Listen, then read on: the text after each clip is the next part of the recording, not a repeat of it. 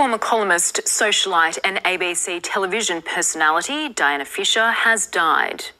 What a great lot of inventions we've had. Like you, I think that auger was beautiful. I love the colour too. It blends in so harmoniously. The glass crusher... Known as Bubbles, Fisher came to national prominence as a panellist on the top-rating TV show The Inventors, which ran from 1970 to 1982.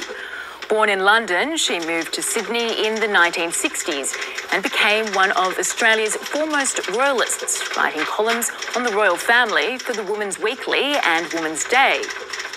I think that nowadays the royals come down to the things that they want rather than being dictated to by stuffiness and things that have gone before, like set protocol. Diana Fisher died of non-Hodgkin's lymphoma. She was 91.